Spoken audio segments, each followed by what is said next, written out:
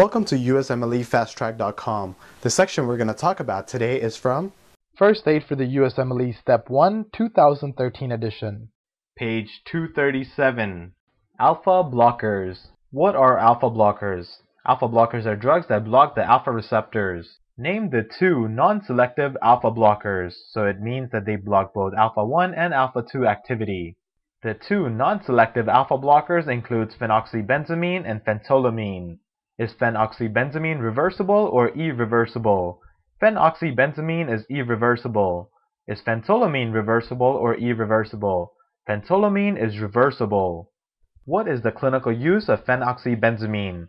Phenoxybenzamine is used in hypertensive crisis caused by pheochromocytoma. One thing to note about Phenoxybenzamine is that you should use Phenoxybenzamine before removing the tumor, since high levels of released catecholamines will not be able to overcome the blockade. What are some side effects and toxicities of Phenoxybenzamine? The side effects and toxicities of Phenoxybenzamine include orthostatic hypotension and reflex tachycardia. Define orthostatic hypotension. Orthostatic hypotension is low blood pressure in some people when they stand up. What is the clinical use of Phentolamine?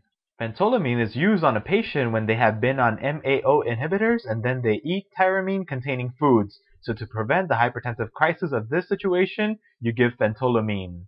For more information on this topic, click on the link in the description section below. For a full USMLE Step 1 review, be sure to check us out at USMLEFasttrack.com, where we help you review the entire first aid for the USMLE Step 1 with high quality videos and hundreds of detailed pictures for a better understanding of the material.